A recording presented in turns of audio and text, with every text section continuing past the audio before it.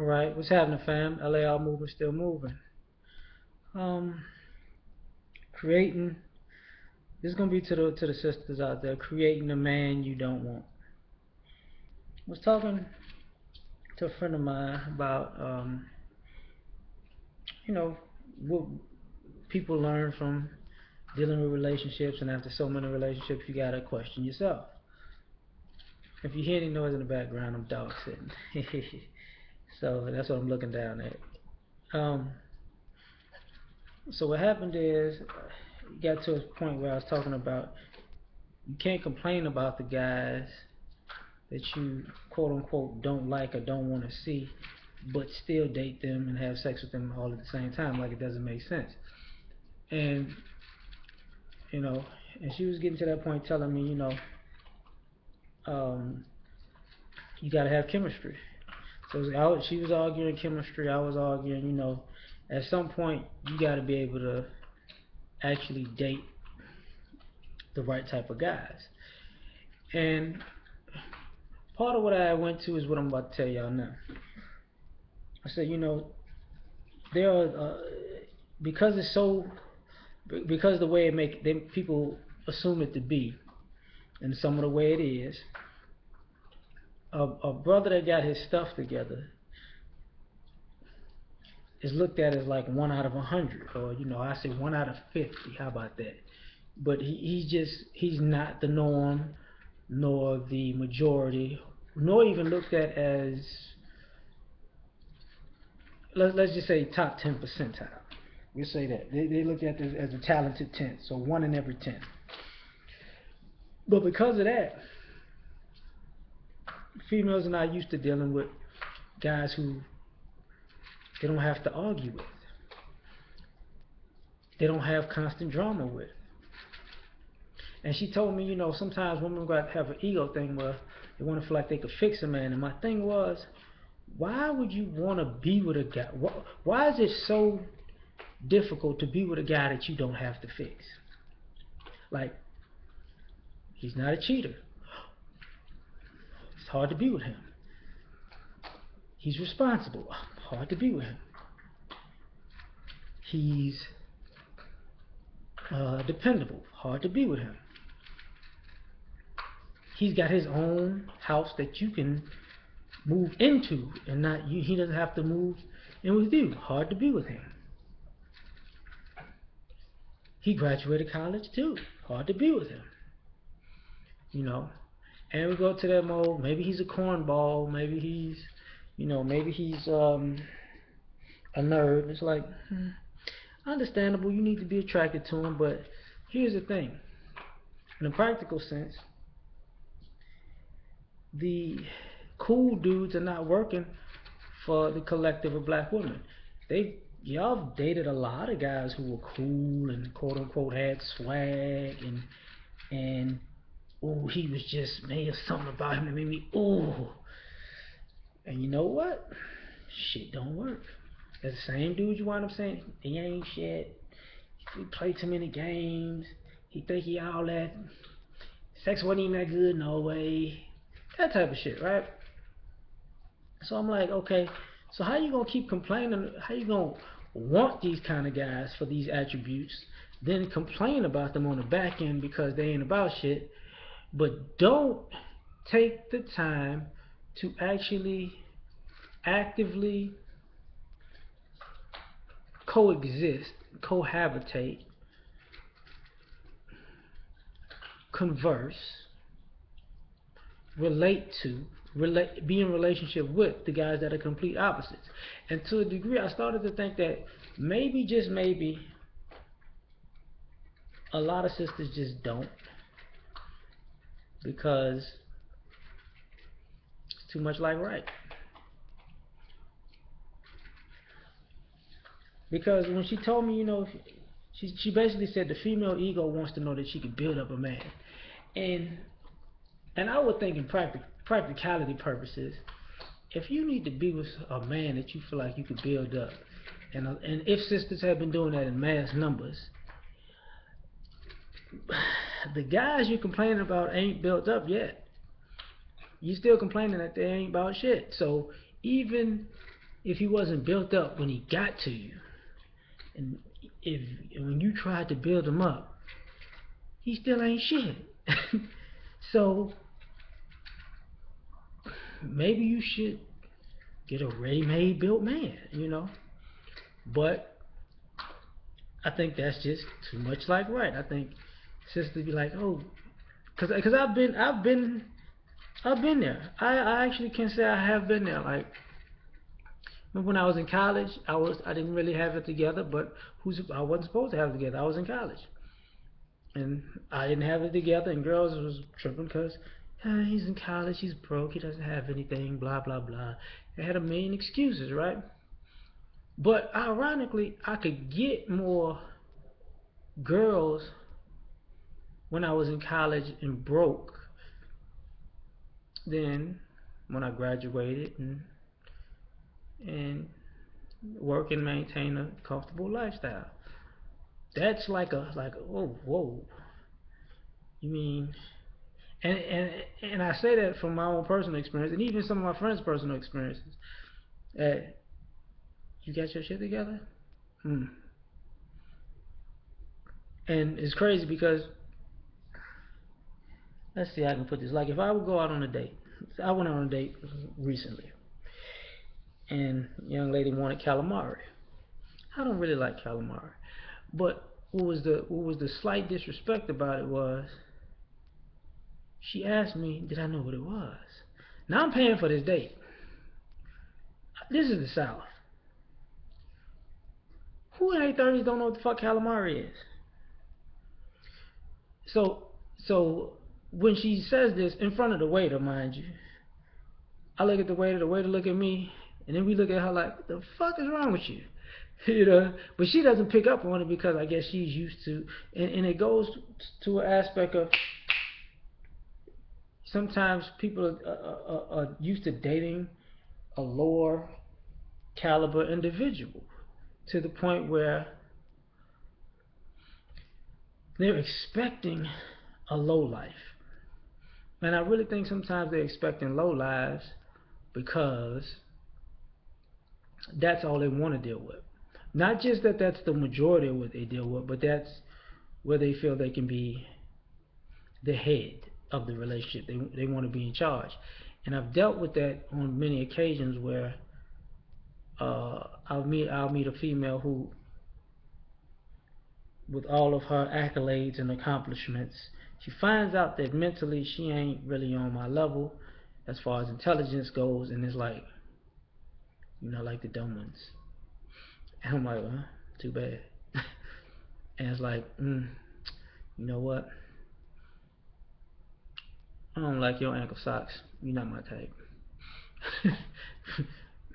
And to go along with that, let me see how I can use. I remember I got into a time conversation too with somebody who told me basically, they had an infinite amount of time to get to know people. And I want ladies to understand some things. Like some of y'all do think like that. Like y'all say stuff, like, you know, why can't we just be friends? And you wonder why guys get older and be like, friends, bitch, shut up. It's because if you really want to have a relationship with somebody and get to know somebody and get on that level with them, when you're young in your 20s and guys want to be your friends, you throw them in the friend zone and he's just a brother, he's my friend, I don't see him like that. And then you be reckless, you be dating motherfuckers that do not care about you at all, and then you get your 30s, you might be pregnant, you might be past your prime, you might be right on the cusp of going downhill, and then you change your tune. So now we got to test you, like, are you really trying to get to know people, or now all of a sudden did you fuck up everything so bad that now you're trying to do things the right way?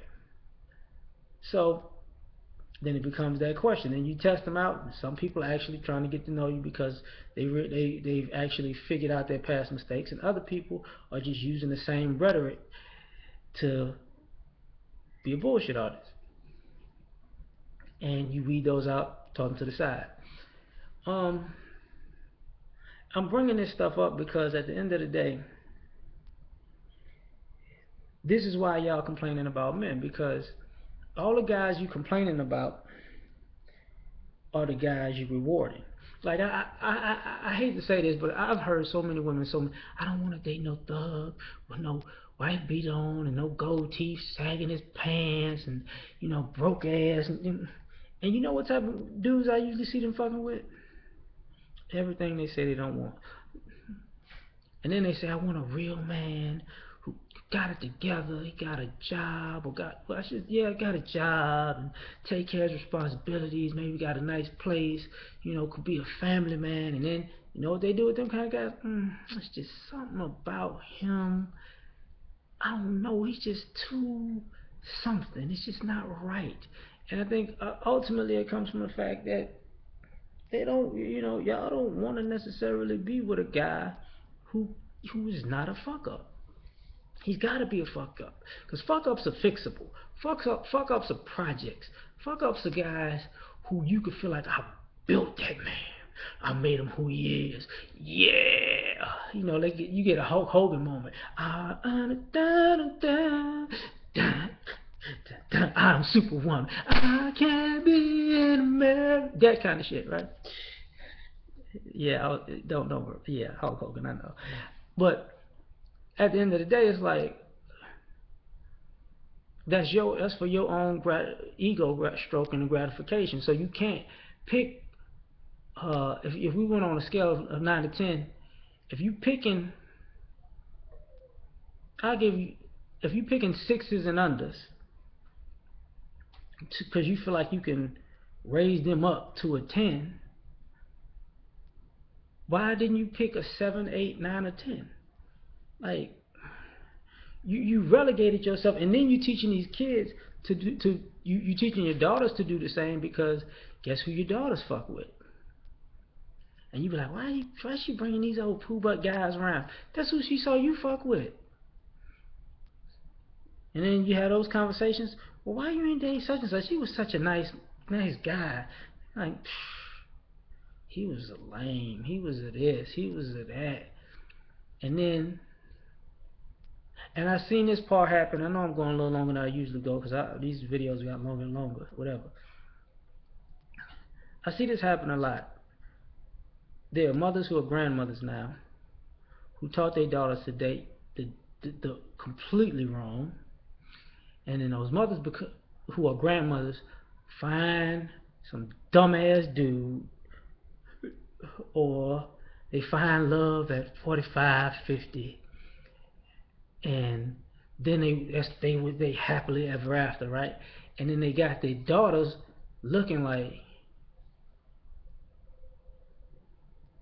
oh, so when I turn 45, I can get it together and find me a nice man that'll do everything that I said these ancient men can't do, but obviously this dude been doing it the whole fucking time.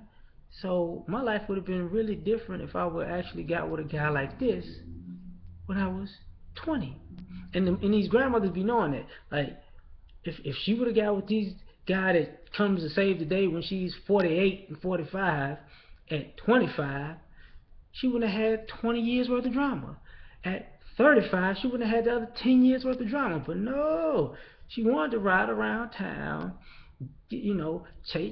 check on who he was cheating with. She wanted to call all her girlfriends and complain about the Misery Loves Company guy, the Misery Love Company lifestyle, and everything that goes along with it, and say they ain't shit, and have your family and friends feeling some type of way about the guy, and he comes around and it's awkward, and then you back with him, and everybody looking at it. Fuck you complaining about this dude for? You still fucking with him? Like, what? And then complaining about, I ain't got no real man. But then on the flip side, this is what your daughters go through. Your sons are going through the opposite. Like, I ain't gotta be shit. Why I gotta be important? Why I gotta strive and do some great things? For what? Like, the bummier I am, the more pussy I can get. If I'm broke, living with you, I can get head faster than a guy who got his own place. Now, here's the thing. I won't say that analogy as if it's completely true, but the problem is too many people make it true. And I've gotten some of my female friends ask about shit like that, like why don't you talk to such and such? I don't like him. He just don't. It's not nothing about him. And then what happens? Well, I'm so horny. Well, why don't you fuck with old boy that been definitely trying to fail you and fucking with you and ain't nothing wrong with him? He's just Okay, so what happened? I did something I ain't got no business doing. What? I got drunk at the club and I fucked, some people I shouldn't have fucked. And but I was just so horny and I couldn't stop myself. Why didn't you fuck old boy? But he was just so corny. So you got a train ran on you by some motherfuckers you don't know because you quote unquote got drunk because you was horny. But the dude that you should have been fucking with, you didn't fuck with him. Well, I don't know. I'm like, okay. And then 5, 10, 15, 20 years go by and they look at this guy's life and lifestyle and they sit there. That's when and I gotta bring this in there. I went out with my homeboys a couple weeks ago to watch the fight, and the brothers I was with saw a lot of beautiful sisters, but they was on some complete bullshit, right? So one of my homeboys goes up to a chick, kind of old school guy. He just walks up. He said, "Hey man, send me a dance, cause I want to dance with you." Now he wasn't trying to flirt with her. He wasn't, He just said, "Hey." He just wanted to dance with this particular girl. So that's all I wanted to do, right? So what she told him was, well, I might because right now I'm drinking and I don't know how I feel. Later on when the drinks kick in and I'm talking to my girl. And my homeboy's old school, straight to the point. He said, listen, this is why brothers don't talk to y'all asses. I told you to save me a dance. I didn't ask for no bullshit excuse of why you can't dance right now and later. Like if you could have just told me no instead of giving me some dumbass excuse. But this bullshit artist mentality, and then when a guy like myself is watching these girls do shit like this, even though they're beautiful, I won't approach them because I'm like, she on that bullshit. I done seen her shoot 3, 4 people down. Don't even worry about it. And she shot them down for dumb reasons. I ain't even going over there. And then, but the guys started talking. The guys picked up on it real fast that's how a lot of the girls, because we was like, it's about 8 of us. We just met up to watch the fight or whatever. But so when we're approaching people, it's like, getting that bullshit. And then the non-black women come in. And then the sisters are feeling some type of way, like, why are you always talking to them other kids? Shout it. You shot 1 down. You shot 3 down. You shot 2 down. You shot 4 down. You're shooting somebody down as we speak. And when these guys gravitate to these other girls, and they're holding a conversation and enjoying their company, you really gonna ask that question? You can't. But everybody seems to have this individualistic mindset of, well, I didn't shoot the guy that I want in my mind down, so all these other people that I'm shooting down and that they're shooting down don't count, because you're supposed to know that I want to talk to that guy over there on the other side of the bar who's not looking in my direction, because, like, Shawty, you stupid. You're real stupid right now. So, in one way, you can't have it both ways. Because choosers are going to be beggars. They say beggars can't be choosers. But the choosers turn into beggars. And then complain about, I don't know why they complain. Like, I really don't. Like, you chose your way into this situation. You chose a bunch of lose after lose after lose. And I guess I got to go on a little bit further. Another thing about that is this. When you have an epiphany that you probably have been doing this shit wrong, take into consideration that whatever you did that was wrong, you're still on autopilot doing. So you're still having to, check yourself and rectify yourself as you go, because even though you might genuinely be like, I get it, you might still be doing the same shit that causes people to give you the side eye. Case in point, I talked to somebody and I told him, look, you was on some bullshit, so whatever. So I just, fuck it, I ain't talking to you no more. Drop them. They get back to me months and months later, like, man, that's kind of cold. And I had to explain to them what they did, right? And then right after I explained it to them, they went right back into the same bullshit they was doing that made me cut them off. And I had to say, yo, you see that? See that shit right there? You still doing it. But she was on autopilot. She didn't realize, and here's the thing, even if you don't realize it at a certain age, it's going to be taken as more disrespectful because you're too old to not know now. Even if you're on autopilot, it's kind of like being with a dude who is way past the age to be on some kiddie shit, but he just stuck doing it. Like that whole, like if you go out on a date and he shows up with a throwback, sagging, like y'all say y'all don't want, goes in his mouth, bumping some other shit, smoking weed in the car, drinking in the car, talking about, you about to have a good time with me, and he 42, you're going to be looking at him like, no, dog, even if this is who you are to your core, you already should know that, like me and my homeboy made fun of these dudes. We was laughing, eating wings and shit, watching a game. And they had these old dudes coming there who were some bikers, right? Mid-40s and up. These tattoos these dudes had was fucking new. And it was ridiculous. And it's like, this motherfucker know he too old to be hit. This motherfucker just got that tattoo, had to be a year ago. Because that's a new style. And that tattoo right there is completely fucking stupid for somebody that old to have at that age that way. Because sometimes they're just a timestamp. You know what I'm saying? I ain't even gonna tell you what the tattoo was, because if I tell you, I'll be like, no, that motherfucker didn't. And we just sitting there like, stupid motherfucker. But he thought he was cool.